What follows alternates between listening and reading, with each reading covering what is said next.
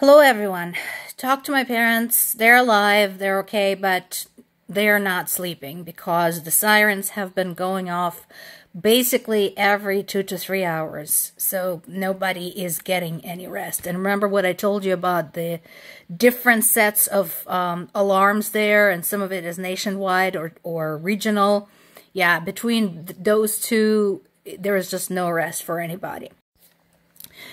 Zaporizhia's neighbor to the north, Dnipro, has been attacked again. What happened there was a missile fell smack dab between two apartment buildings, clipped one side of one, the other side of the other.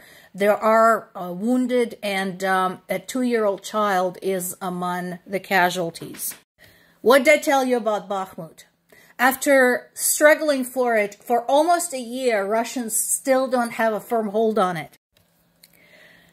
Ukrainian troops are dug in and just continue chipping away and chipping away and chipping away, causing Russians to waste more of their people and very expensive ammunition.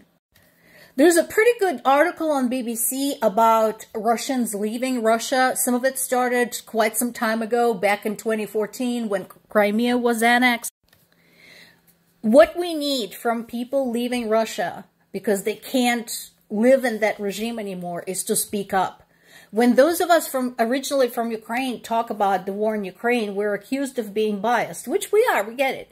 But we need you guys to speak up and tell the world what is actually happening in Russia and show the world that not all of you are completely brainwashed. Things are heating up in towns and villages along the Russian-Ukrainian border, such as Belgorod and Shebekino. Considering how many people from those areas celebrated whenever Russian missiles hit Ukrainian hospitals and killed Ukrainian women and babies, I'm surprised they're so unhappy that the war has been delivered to their homes. What's the problem, people? Special operation is going according to plan. And now I want to say a few words to my Ukrainian compatriots who seem to not quite understand the purpose of this channel. Добрий день. Якщо у вас є якесь нове джерело новин та інформації, прокоментуйте, будь ласка. Я піду шукаю. Якщо у вас є поправка до попереднього репортажу, прокоментуйте, будь ласка. Я піду перевірю, шукаю інформацію. Але якщо ви тільки хочете кричати та канючити щодо моєї вимови, цей канал не про вас.